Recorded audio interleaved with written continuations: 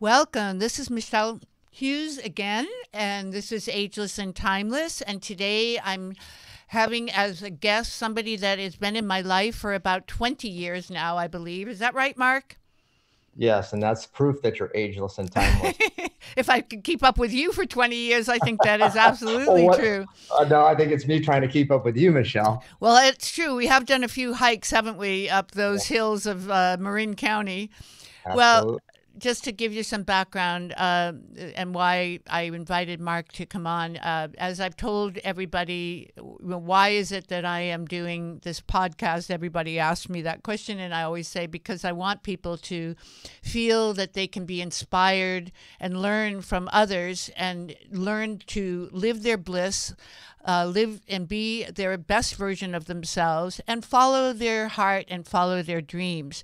I can't think of anyone in my life that epitomizes follow your dream more than Mark Chasan. And that is why he's here today. And he's going to share with us what his dream is. He's actually just written a book. It's not even out published yet. It's called Living in Awe. As you can see, we're flashing the cover, which is still in the works, but he allowed us to showcase that today. And um, for many, many years, Mark has preached the concept of awe, AWE. Mark, why don't you tell us what awe means and why it is so compatible with who you are as a human being? Thank you, Michelle. Um, Awe, as a word in and of itself, means an overwhelm of wonder, of respect, of admiration for the miracle of life, the gift that we've all been given to really turn vibrations into an experience of an entire universe. And each one of us has been given that gift. It is also an acronym for abundance, wellness, and empowerment. I tried to essentialize what it is that will actually create personal and global thriving. And it's being in a state of awe, and for each of us to have that level of abundance, wellness, and empowerment, the the ability to live a life where it's not greed or overabundance, it's sufficiency. It's a level of comfort, a level of sustainability, to be optimally well. And what I mean by that is not the definition of health in our world today of being pain free and disease free, but rather the optimal state of being emotionally, mentally, physically, socially, and fiscally well. And really giving the world and humanity the ability to live in awe. So maybe we should take those three, that acronym, awe for awe, and that the abundance, wellness, and empowerment. And let's break that down. So you just touched on abundance, sort of, but why don't you break it down and let's go through that in the most positive of ways, that how we can, as human beings, can achieve abundance, wellness, and empowerment. Mark, could you give us your feelings about maybe in a couple of sentences on each one, how we as human beings can accomplish what you believe is the dream for humanity? I will try to essentialize what is a 500-page book into a couple of sentences I know. on each. But often, what we've been taught in our world today, our conditioning is that abundance is having lots of money and things and wealth. And it's fascinating to me to go into many developing countries where people literally are living in dirt floor huts, and and they offer you to stay with them, and they say all I have is beans and rice, would you like some? And they are happy. They have virtually no material wealth and no money, and yet they're happier than most of the people I've seen in the United States with all of this material wealth.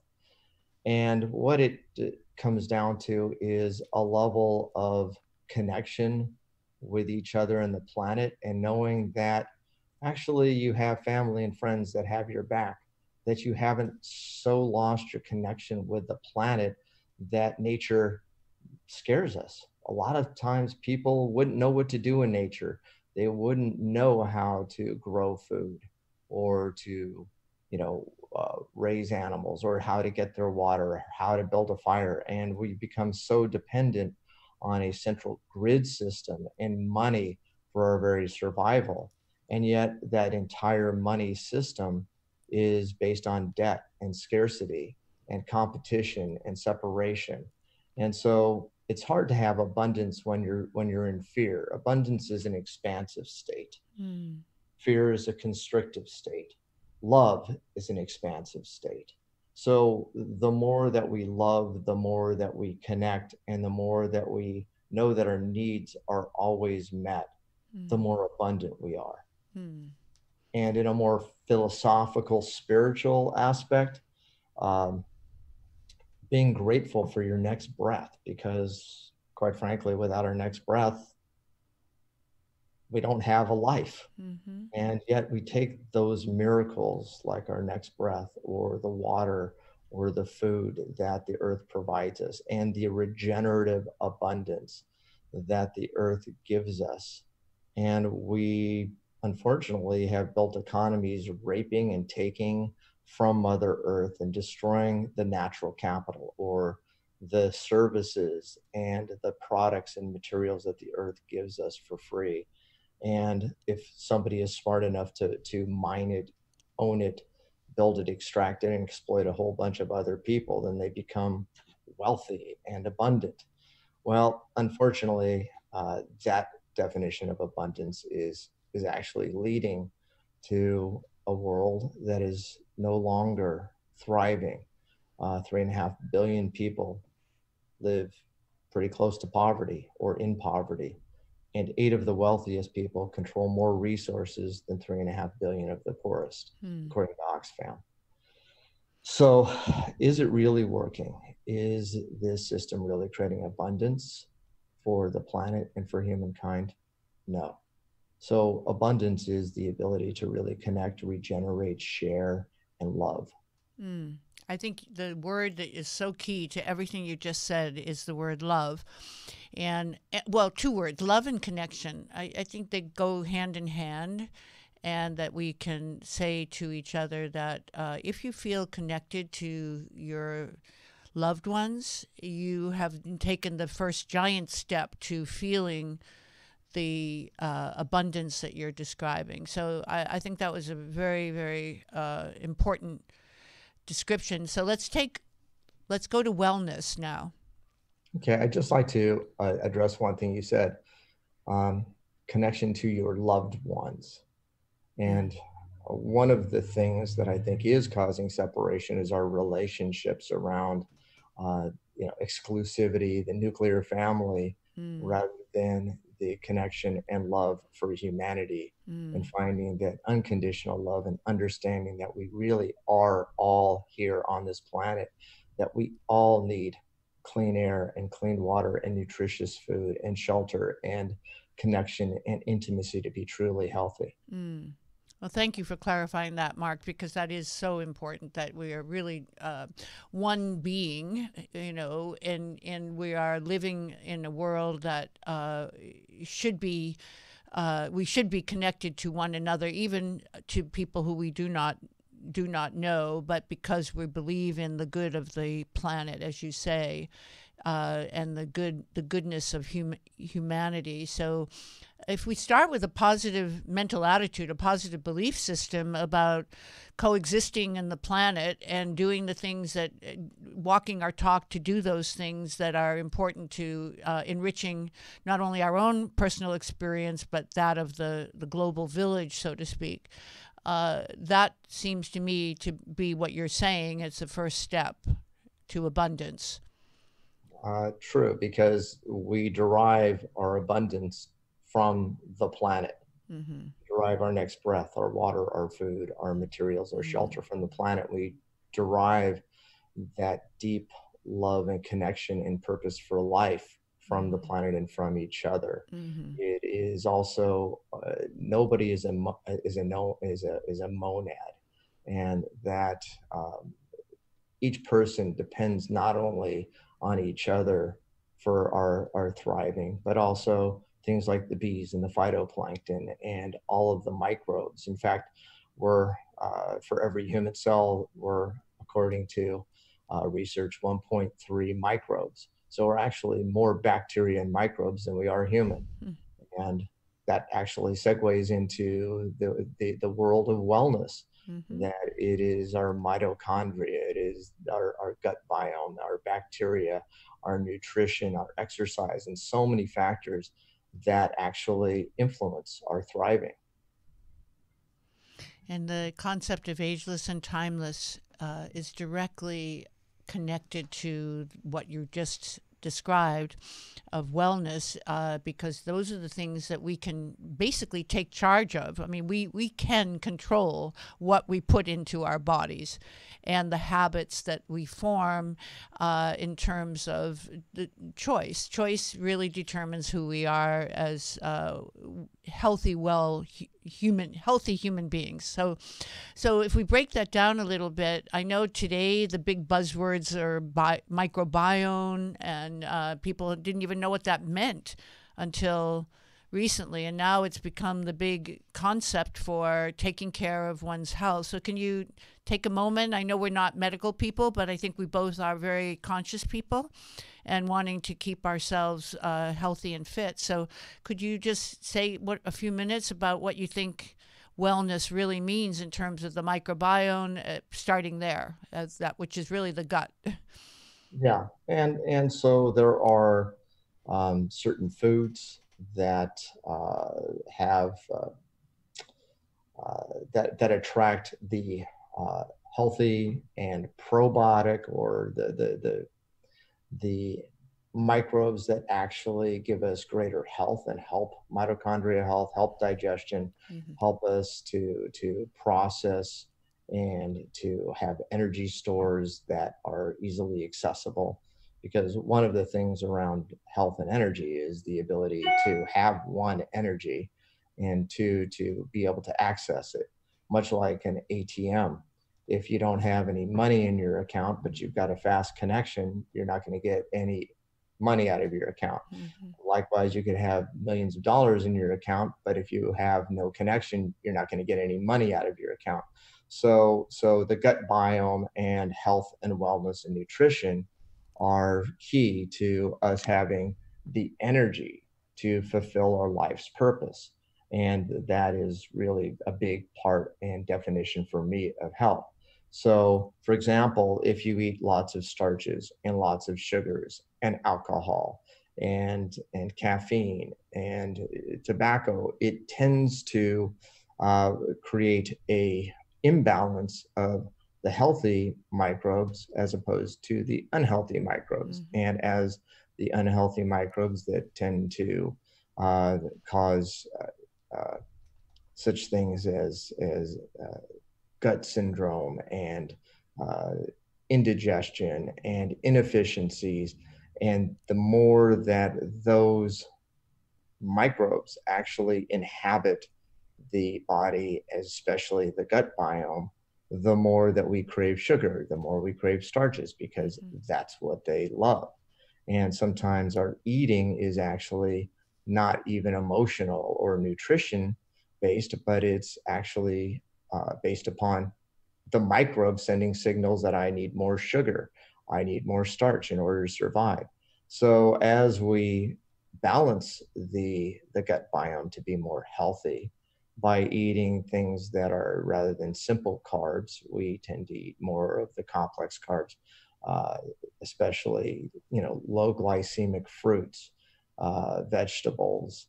And if, again, we're going to eat any form of animal protein, let's make sure that it's animal protein that is really clean, humanely raised, that it is local, that it has a low carbon footprint, that it isn't fed a bunch of grains with toxic pesticides on it, so that it doesn't have hormones and antibiotics in it.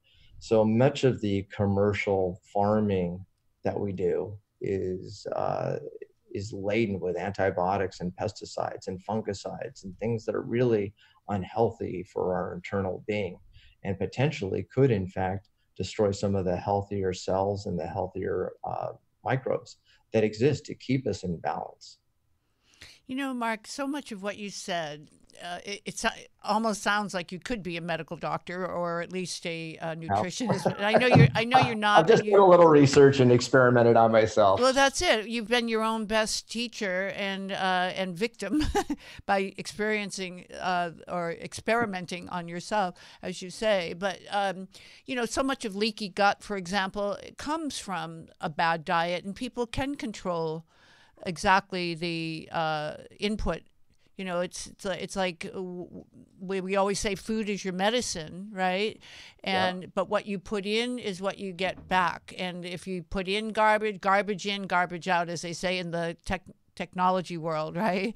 In computers. So I did want to ask you, though, before we move on to empowerment on wellness, is what if you were going to give our viewers just a little like daily habits to form, and using what you just described about the complex carbs, the vegetables, the grass-fed protein, or at least clean proteins, organically grown. Yeah, I haven't really seen much grass-fed fish. Yeah, not grass-fed fish. I'm sorry. And But maybe if you're vegan, we'll just do, grass-fed grass. right, but at least wildly caught rather than farm raised is in the fish category. Yeah, or at least if they are, open ocean fisheries that practice, really truly Mhm, healthy, humane, and mhm, sustainable ways of raising the fish, and then also releasing the fish to actually um, regenerate the ocean's fisheries. mhm, That actually is a really wonderful practice. mhm, uh, where I think we have seen some horrible degradation of forests and lands, and we're seeing it in the Amazon right now, and have for many years, where the Amazon gets slash burned in order to raise cattle, or how much arable land has then been denuded completely and trampled on by cows to raise cattle, and then left denuded and degraded. So there's a whole economy though around agroforestry and permaculture farming, and the integration of those things to actually restore our arable lands.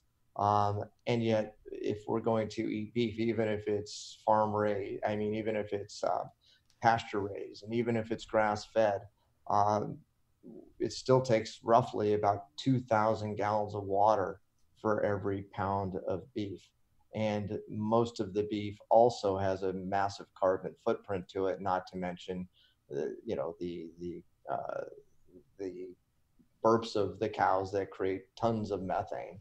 And right. so we can actually do a lot for the environment and for our own health by, I'm not telling anybody to stop eating beef, but to at least cut down the consumption of beef Mhm, and use other sources of animal protein if you feel that it's necessary for your health, mhm, to at least do it from conscious sources raised in ways that are humane and good for the animals, because I really believe that we take on the energy of our food too. mhm.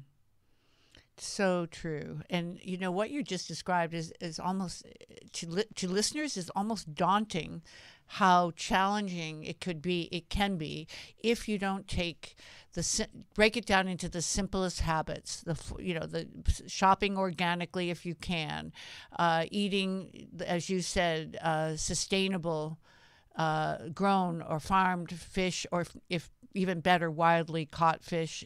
Those kinds of things take a lot of conscious effort, and typically they're even more expensive if you're trying to put a budget together for your food consumption.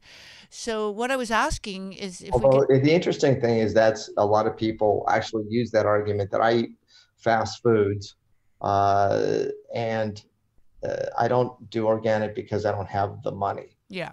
and it takes too much time. Hmm. And this is the interesting thing, the big I don't have enough time to be healthy excuse. Yeah. And you asked a question which we'll return to based on that, but it's interesting that the last time I checked, a Big Mac was somewhere between $4 to $5 for a half a pound of, if you can call it, food. Yeah. Um, and yet, a salad bar at Whole Foods is $4.50 for a half a pound. Mm-hmm. So, the it's too expensive argument doesn't fly. And for Mm-hmm. those that don't seem to feel they have enough time to be healthy, do you go and get your oil changed on your car, or do you just ignore it and just want to Wait. spend the money for a transmission later Right. on? Right. And so one of the things that I created was a protocol around wellness using the acronym of medicine. And that's what I was about to get to. So I'm so happy you're saying this because I wanted us to go there to that acronym. So let me just, before you get to that, just answer that one question. If you were not educated to all of the things that you are describing, but you desired to be healthier, and Uh-huh. I think that maybe typifies a good segment of our population. You want something, but you're not knowledgeable. You haven't had all the experience that you have. So make it simple, Mark. What can we do? What would be breakfast? What would be lunch? And what would be dinner? Typically, if we were going to journey off into the healthy lifestyle, can you give us a little sampling of what you would do to help a person like that? Sure. First of all, I would start with our intake of air. So one thing that if you don't have a lot of time in your day, Mm-hmm. stress is a big cause of disease, one of the biggest causes Mm-hmm. next to inflammation. And so I'm going to ask you to do something for the audience, Michelle. Mm-hmm. And that is, let's both just take a conscious breath right now. Wow, that took a lot of time, didn't it? Right. You and know, and and it sure and did if feel we good. yeah, and it feels better. And if Yeah. if we just stopped and took even one conscious breath an hour, and if we actually then started during our conversation, now that we have taken that conscious breath, let's continue to do that. Mm-hmm. And our discussion can continue with very little in the way of any breaks as I'm just taking conscious breaths and Mm-hmm. having a conversation with you. So Mm-hmm. that's one, is just train people to really just breathe consciously and to relax into their body and not carry around so much stress. Mm-hmm. Psychologists say that we're born with two fears: the fear of loud noises and falling, which we probably learn in utero, and yet the DSM manual has something like about 150 phobias. So we learn to be scared of just about everything, including the unknown. And we don't know anything as humans, really, on a cosmic scale. And so how do we first of all just take time to let the stress and fear go in our lives and to expand rather than compress? How to go into the parasympathetic, relaxed state of being rather than that fight and flight sympathetic nervous system mode. Mm-hmm. So that's one thing that everybody can do. Just take a breath. Mm-hmm.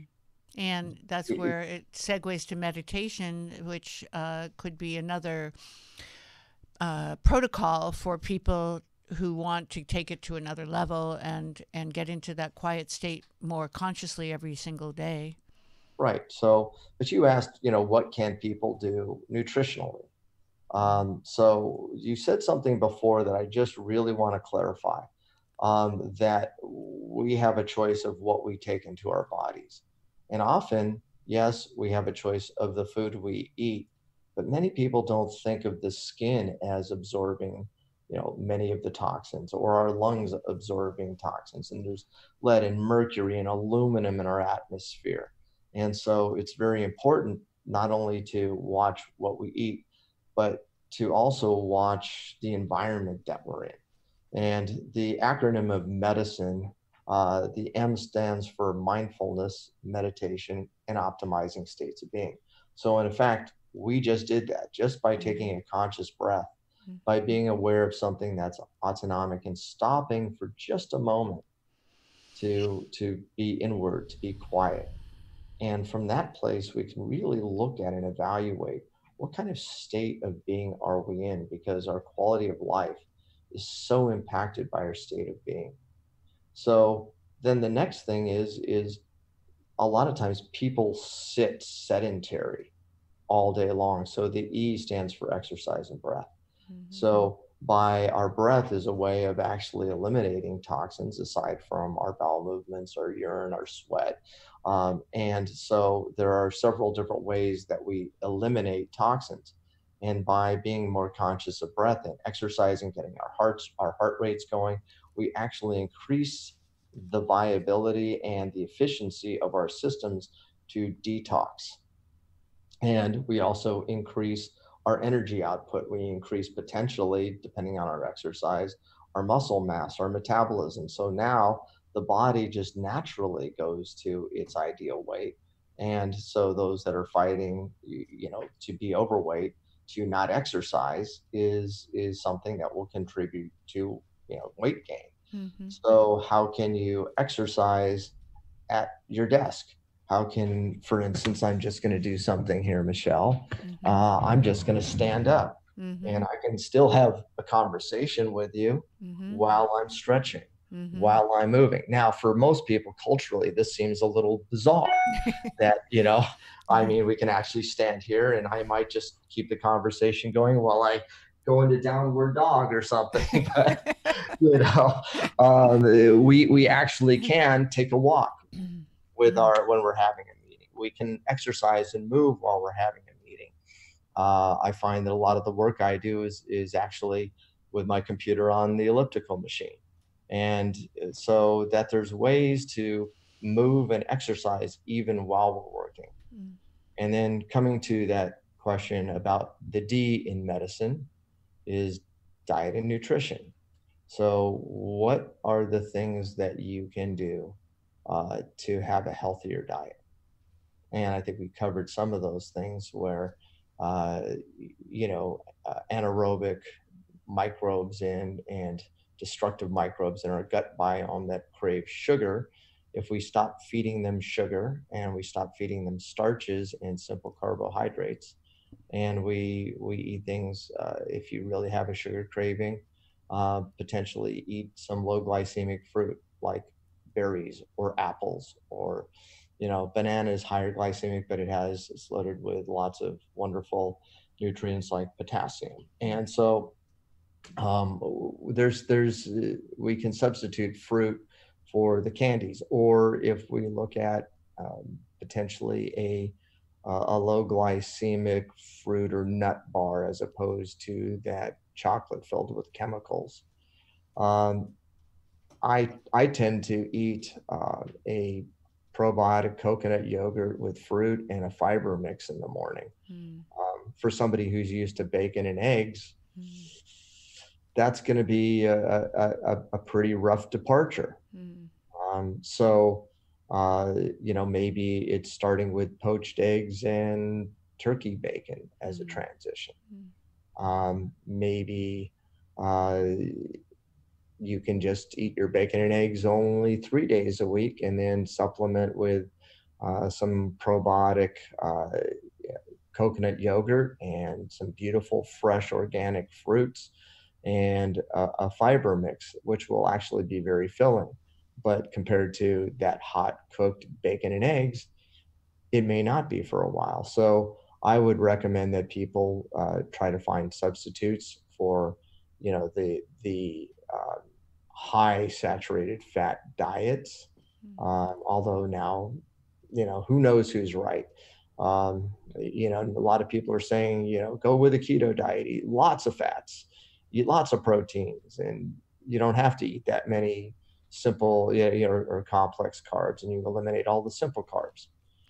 I think the agreement is eliminating simple carbs. Well, there seems to be constantly a fad a fad diet, and I don't even like to use the word diet. I see you have diet and nutrition as part of the acronym, but I think you mean diet in the broadest sense of the word, not in the abstinence of something or discipline of one kind or another, but more about how you feed how you feed yourself and In other words, what do you eat? what is your diet, that's your not diet. Yeah. go on a diet. Yeah. And I really intentionally didn't put in the book a silver bullet, one size fits all diet, because, Yeah. you know, Michelle, that just It doesn't work. doesn't work. And Yeah. there's this saying, everything in moderation, including moderation. Right. Really. And so, you know, every few years, scientists and doctors come up with, oh, we were wrong about everything we just said for the last 10 years. Now here's the way to go. Right. And my sense is that part of it is just an awareness around what really works for you as a person. There are people, I've actually known a couple of breatharians. So, you know, if you can live on air, hallelujah. But most people can't, and it's a very rare percentage of the population. On the other hand, there are vegans and vegetarians who have muscle and energy, and it works for them. I've tried it. I realized that I'm type O blood, that uh, for me to be healthy, I do need to have some animal protein in my diet. Right. And that I've tried being a vegan for a year, I've tried being a vegetarian for a year. And although I would say primarily most of my diet is actually raw vegan, I do supplement primarily with seafood. So I guess I'm a vegan or a vegetarian. And That's a good one. Vegetarian. That's a new one. We better put that one in your book. I You've don't know. coined Might a be in new there. word. It might be in there somewhere. But Really? to your point, Michelle, I would say that if you are healthy, and if you have lots of energy, and if you are happy, and if you are not overweight, and if you are not on pharmaceuticals, you're probably doing something right. If, on the other hand, you're overweight, you're tired, you don't have enough energy, you're on pharmaceuticals, um, then a lot of that can be done with diet and exercise and optimizing your states of being. As well, we were talking about the issue of living in an environment that has lots of toxicity in it, whether it's the off-gassing of fermented woods and plastic carpets in our cars, in our offices, in our homes, or the atmosphere, which has tons of carbon dioxide and fossil fuel particulates and lead and mercury and asphalt and uh, uh, God, asphalt. What was I And thinking? all Uh, the well, um, you know what? And what about the cell phone towers? I mean, the yeah, EFTs. well, you know, I mean, we're talking, sure. You know, you do have 5G coming, and you do have electromagnetic frequencies. You also have those coming from the sun. But, you know, we do have, the word I was looking for was asbestos. But, Oh, you know, we have asbestos. all these heavy metals that are toxic to us in our atmosphere. So it's also important to understand, you know, how to live in a clean environment, how to internally detox in order to be healthy too. And that's the I in medicine. Right, the So internal cleansing. So not everybody is going to be in favor of doing a detox in the more extreme sense of that, but there are ways to detox through your diet, and you have touched on that. So without having to go through, I know the one that I always kind of gag at is when my nutrition or my preventative medicine doctor says, "Oh, have you done a liver detox?" And I say, "No," because he's talking about drinking olive oil with lemon, you know, the master cleanse thing. And, you know, for me, like you said, one size does not fit all. So I can't get there. And so I have to look at what I put in my body every day more than the extreme of detoxing and fasting. But for some people, that might be the only answer because they have so much toxicity. I don't know. How do you feel about that, Mark? well, I've done a liver detox. I haven't eaten any liver in years. Um, ooh. But Mark, But can you drink olive oil and yeah, lemon it was not juice that and bad. It was started by Hulda Clark, yeah, and Hulda Clark. That's right. yeah, and you do a magnesium grapefruit mix, and then you do Ugh. grapefruit and olive oil, and just flushes the liver and the gallbladder, and I feel really good afterwards. I But know it's yeah, supposed to it's be. it's not for the faint of heart, and Right. it is probably a bit more intense. However, if you want to, there are things like chlorella and Mm-hmm. cilantro that help remove heavy metals from the body. Mm-hmm.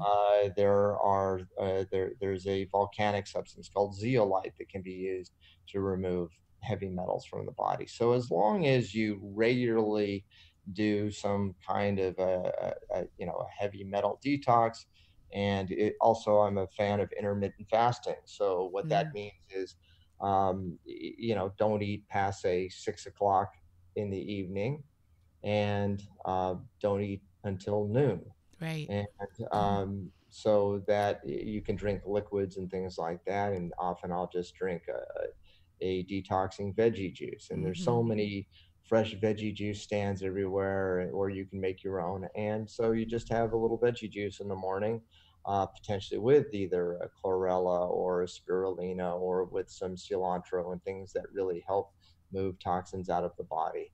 Also, things like turmeric are really wonderful for reducing Mm-hmm. inflammation and also detoxing. Mm-hmm. Rosemary helps with parasites. So does cinnamon. So there's a lot of things that we can do to put in our diet, rather than doing these heavy, really intense. I'm going to go on a fast for 10 days, which is Right. difficult. Which most Uh, most most people could not do, and so right. we're trying to find the medium uh, method that will be doable and practical for the greatest number of people. And I know that you just touched on some very easy things that we can do, and it doesn't take that much to add to your diet. The other day I went into the store and I just bought a whole head of cilantro, and all I did was wash it carefully and cut it up into my salad. And I knew that that was it was just something I added. It tastes really good, and and I know that it's doing good for the heavy metals. So, Yep. yeah.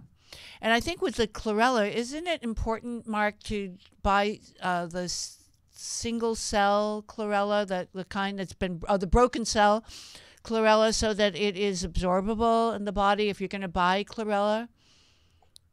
That sounds right, but I'm not an authority on that. So actually, Michelle, That's maybe you could talk about the broken cell or single cell chlorella. I tend to like the quality. It's not really a chlorella; it's a blue green algae from E3 Live, from Klamath Falls, and I really find that um, when I take that, I appear to have more energy. And if I go for a run, my lungs just seem to expand more, and I have more energy, and I don't seem to have more endurance. that's interesting. So, What so was you that know, called, Mark? it's a blue green algae from E3 Live, Oh, and okay. I found their product to just be the best on the market. But everybody's going to have their own relationship with it. However, all of the the blue green algae, whether it be chlorella, spirulina, or the freshwater algae, they each person again is different, and I Mm-hmm. would just say experiment with it and see what provides you with the greatest effect Mm-hmm. and the greatest health. And the other thing is if you're unhealthy, at first you might find that some of these things actually make you feel not so good, Yeah. because you're going to be detoxing and heavy Mm-hmm. metals are going to be coming up, and Mm-hmm. maybe you're going to be taking 4 or 5 bowel movements a day, maybe even have a little diarrhea. But Mm-hmm. but it's just your body cleansing, and as you stabilize, it just becomes much healthier. There's actually a name for that. It's called the Herxheimer's. And when you have a Okay. Herxheimer's reaction, it means basically you're going to have the feeling of being ill before you feel better. So it's Okay. like, seeing the light at the end of the tunnel, but you have to go through the darkness to get to the light. So let's move on to contentment, then the C of medicine. Let's talk a little bit about, I know we touched on meditation and breathing, but how do you define the C, the contentment? Yeah. So you have mindfulness, exercise, diet and nutrition, internal cleansing. The contentment uh, is actually contentment, calm, rest, sleep, and rejuvenation. Mm, There's many people with sleep disorders. Largely, it's mostly going to be mental, emotional, stress related that keep people up at night. Sometimes it's physiological, but all of these things can be taken care of through, mindfulness, meditation, diet, exercise. Again, people who do these things actually find that they'll sleep better. Um, the big problem in our society is one of contentment. We haven't learned to just be content, mm-hmm, that to appreciate what we have right now for no other reason than just to be appreciative and in mm-hmm, gratitude for what we have right mm, mm, now. I'll tell a little story that I think reflects this. Um, I was in Santa Monica and I was taking a run down the beach and was exercising near the pier. And on my way back, um, this homeless woman was walking down the street and she's shaking and looked like she had Tourette's. And it was interesting because I saw her as somebody who actually incarnated into that body and that role as a bodhisattva, a healer, to allow the rest of us to feel gratitude for what we have right now. mm, And as I approached her, I looked her right in the eyes and she stopped and she looked at me. mm, I said, I want to thank you for mm, everything you're doing for humankind. Because of you, I feel so grateful. mm, And she said, you really see me, don't you? I said, I think I do. mm. She says, well, thank you for seeing me and appreciating me because it's pretty rare that people do. Oh, wow. You know, Mark, I had a very similar experience. This is so funny to, not funny, it's just, synergistic that we both had this happen. But I was driving down La Tijera right by Manchester in Westchester. And I was thinking all these thoughts about what I was going to be doing that day, and my head was just, my energy was high, but my mental state was completely, going at 100 miles an hour. Anyway, I'm driving along, and there on the side of the road is this man with one leg. Mm-hmm. And I stopped, I was coming to a light, and he was there, and of course, he was begging.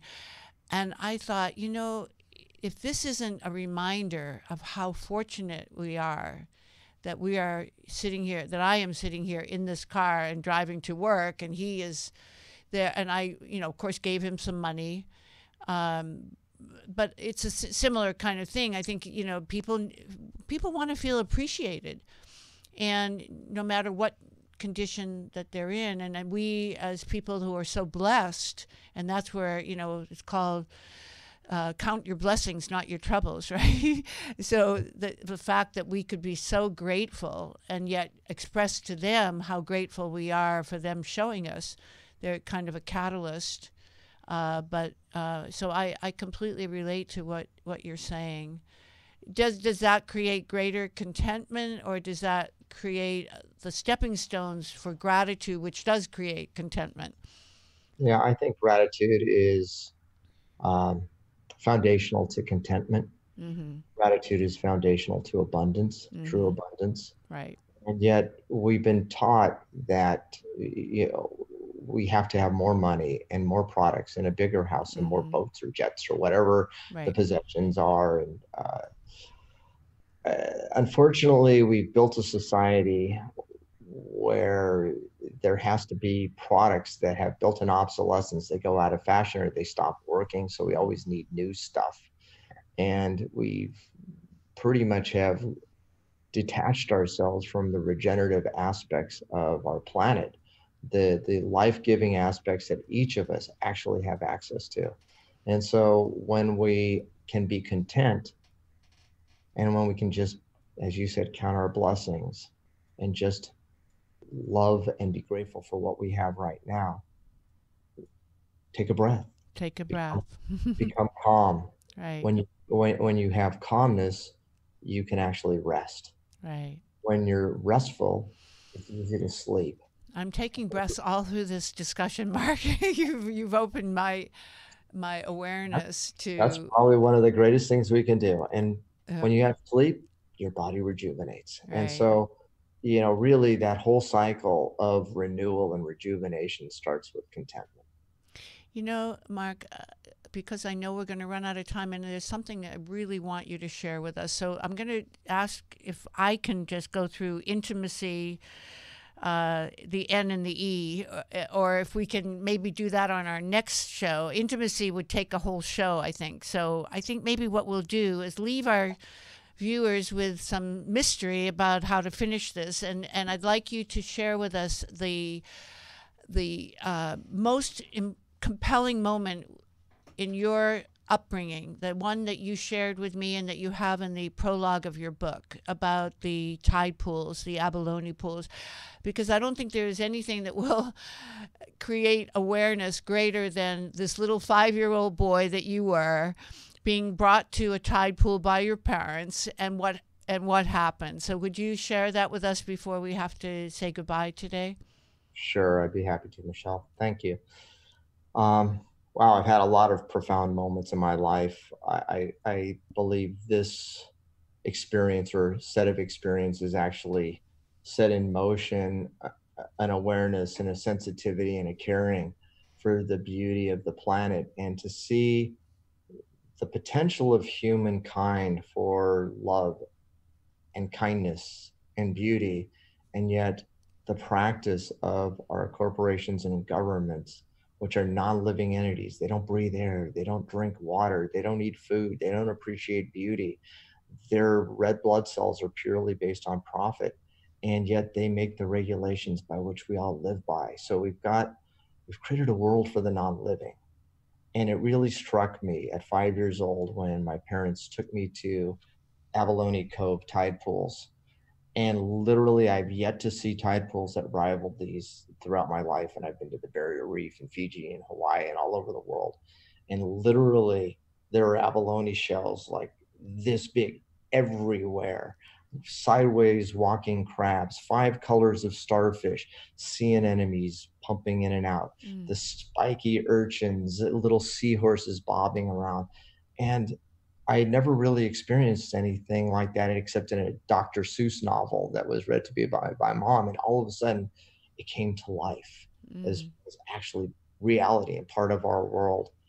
And at the time that I was growing up in the Los Angeles area, um, oil was being drilled and refined, and there was horrible pollution and smog in the air, and the regulatory environment around dumping toxins into the ocean and land were really not in place. Mm. And so a lot of petrochemicals and waste fuels and oil were being dumped into Santa Monica Bay, along with pesticides and raw sewage. Literally, by the time I was 12 years old, there was not a single living thing left in those beautiful tide pools. They had been completely destroyed. Mm. And it really hit me at that moment that we are so mistreating this beautiful planet and Mother Earth. And, we're not going to save the planet. The planet is far more powerful than us, but we can serve the planet. Mm. If we serve the planet, we serve ourselves. And the more that we can serve the thriving of the planet, the more we will thrive ourselves. Mm. That is so beautiful, Mark. That's why I wanted you to share it, because I don't. Sometimes in storytelling, which in this case is a true story, Yeah. we learn so much by the actual human experience that you had, and why you are the unstoppable warrior that you are. Oh, And thank you. I didn't really give you a proper intro in terms of the diversity of your experience. But I think what we'll do is we'll have you come back on when your book is ready to be published. And I know you wanted to offer our guests an opportunity to order that book. So can we make a date to have you come on? When do you think the book will be published? I'm going to say a month and a half, 2 months. That depends upon my publisher right now. Okay. Still have to, the book is for all intents and purposes complete. They just need to design the cover, do the interior template, Mm-hmm. and that once that's done, and that depends on them and the speed they move out, and then it will be It will be ready. ready and available for the public. And I'd also like to offer the viewers of your show, Michelle, potentially a free or discount copy. I'll have to check with my publisher on what I can do about Okay. that, but I would love to do that. And autographed, if you would. And that too. Might be an All right. electronic Well, signature, but well, we won't take that step yet because we want it to be real. And you know, this is an 8-year labor of love that Mark has embraced. And when I started reading the PDF, I really did start to cry because it is so beautifully written. Now, this is 513 pages, so I can't admit that I finished it. However, I can say that I got through the first 40 or 50 pages enough to know that this is brilliantly written, and I believe it's going to be a very big success for you, Mark. So, and I know it dovetails to so many other activities in your life and your everyday experience, and particularly the dream of creating a center of awe, a physical center. And that will one day, I know, is going to happen if it already isn't in the works. I don't want to steal your thunder. It's always in the works. It's one of those things, Michelle, where it's my purpose in life, and I'm serving a much bigger purpose, and it will either get built or I'll die trying. And it's just in order to speak to that a little bit.